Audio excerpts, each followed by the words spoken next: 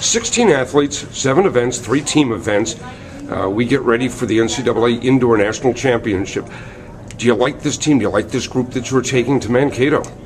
Yeah, the men's team has had a real good season basically from start to finish.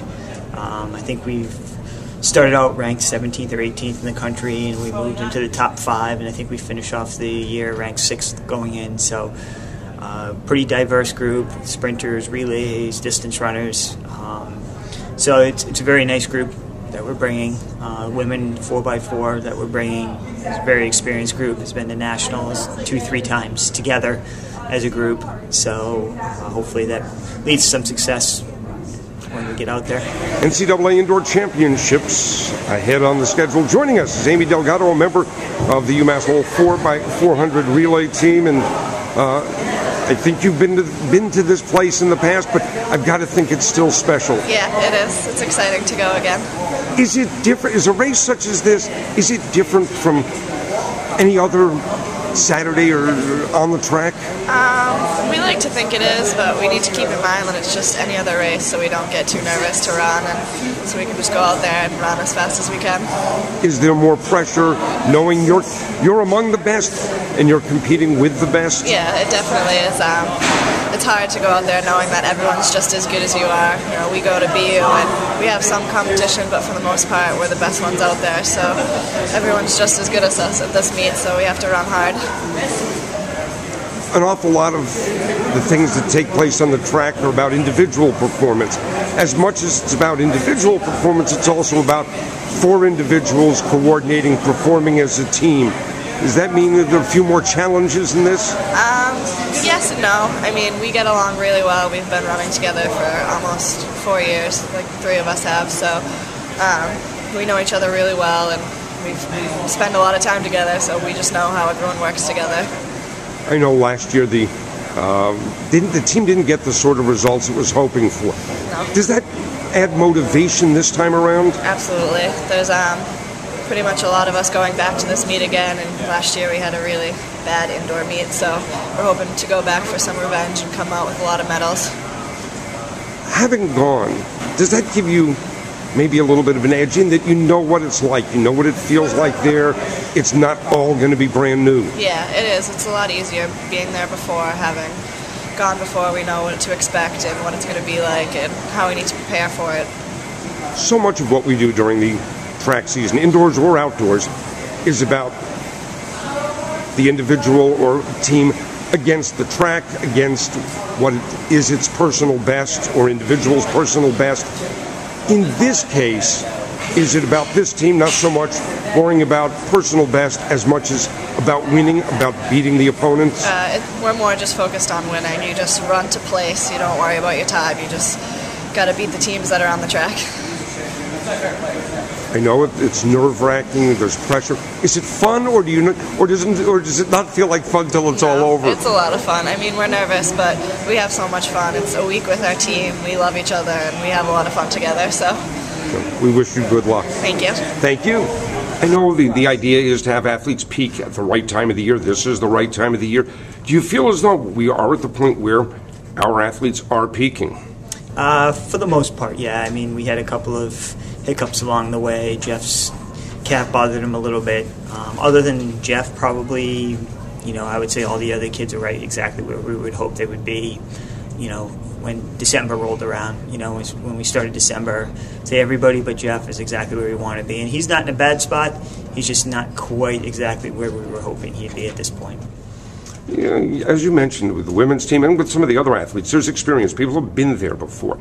Does that make a difference? Is this race, this setting, the competition so different that experience does play a significant or can play a significant role? Yeah, I think just traveling that much, getting on an airplane, getting to a meet, having to practice, traveling halfway across the country, it makes a difference having been there before and been at that level of competition, because there you have one little hiccup and you're out of the race.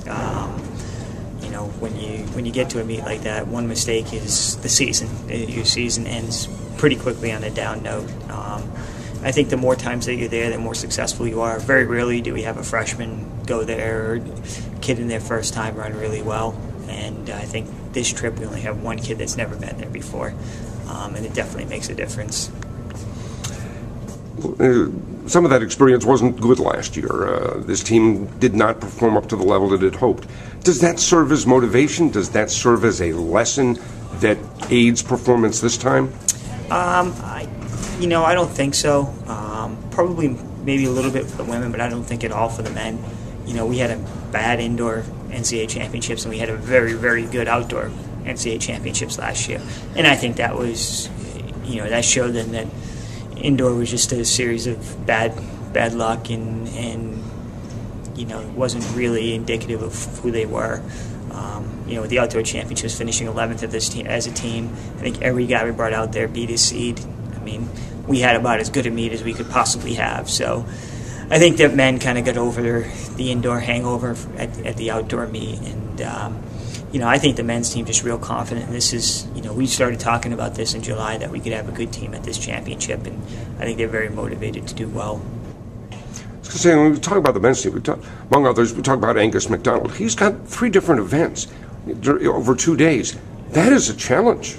Yeah, to be perfectly honest with you, we're worried about the mile and the DMR, and it's just whatever he's going to have left for that 5,000 is what he has left. And he's experienced enough and has been through enough races that you just worry about the next one. You worry about the first one, then you worry about the next one, and you just take them one at a time, and you see where you're at. We were talking about it last night at practice, and the last time we had a kid that had a series double like that was Pat Marassi, and he ended up 3rd and 4th at the NCAAs in the 8 and the 15, and it was kind of the same advice I gave him, and I told him on the last event, just sit in the back and see how things play out, and he ended up 3rd or 4th in the 800 meters, and I said, well, if you can do that, that'd be pretty good, and we both got a pretty good laugh out of that. So he's the kind of kid that's not going to get too caught up in anything, and he's just going to go out there and run one race at a time, and he's very level-headed, so not too worried about him. I'll probably be a little bit more worried on Saturday night on his 4th race, hopefully, but we'll just see what he has by the time we get there. I think he'll be fine through 3 events. That 4th one's going to be a challenge. Evan White's the number 1 seed. Does that mean there's more pressure on him? Or is this, hey, it's just another race? Yeah, I think he's at the point now where he's been the number 1 seed in so many big events that that's almost his expectation is to do that well. Truthfully, the difference between 1st and 4th, 1st and 5th is not a whole lot. All those guys are pretty quality athletes, and anywhere that he can finish in the top 2 or 3 would be a great finish for him. One of the NCAA championships. I know you've been there before, but I've got to guess it feels special.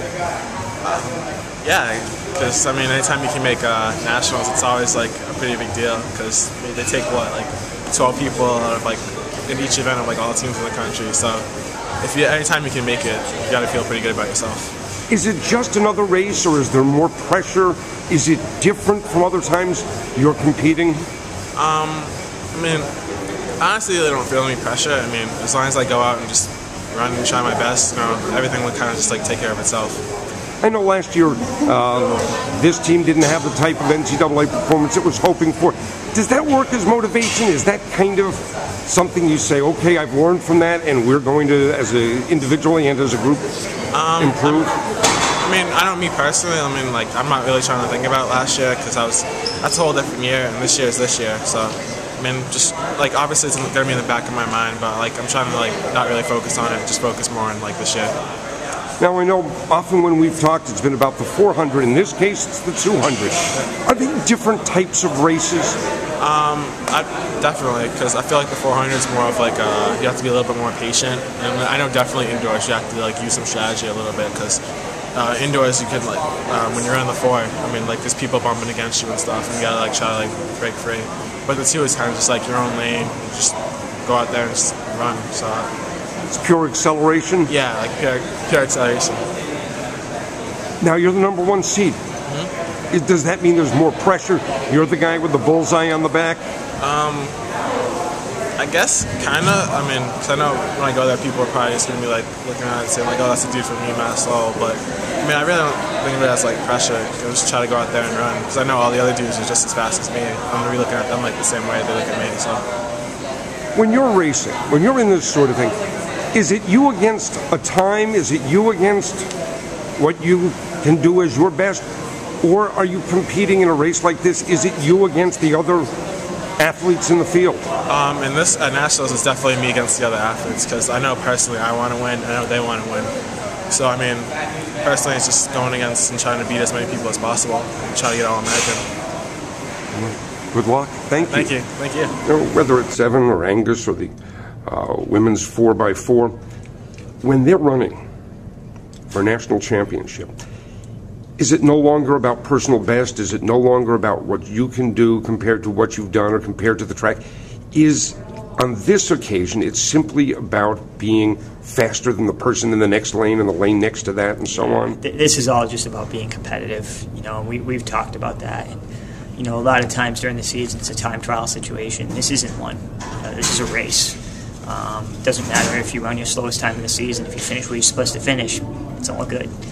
So it's a much different mental approach, and you know, that's where experience comes into. There's a lot of kids that can run fast, but they can't run fast when it counts, or they can't race if it's slow. So this is a little different experience for the kids, and most of these kids have been through it. And, you know, outdoor nationals, the weather was awful, and you know, Evan didn't run fast times, but he finished third in the 400, and we finished, I think, third in the 4x4. It's pretty good.